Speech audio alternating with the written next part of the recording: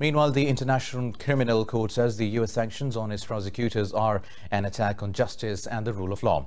This comes after Washington blacklists ICC prosecutor Fatou Bensouda as she launched a probe into possible war crimes in Afghanistan. In a statement, the Hague-based court said the unprecedented measures constitute serious attacks against the court. The ICC said it continues to stand firmly by its personnel and its mission of fighting impunity for the world's most serious crimes. Earlier, Secretary of State Mike Pompeo accused the court of illegitimate attempts to subject Americans to its jurisdiction.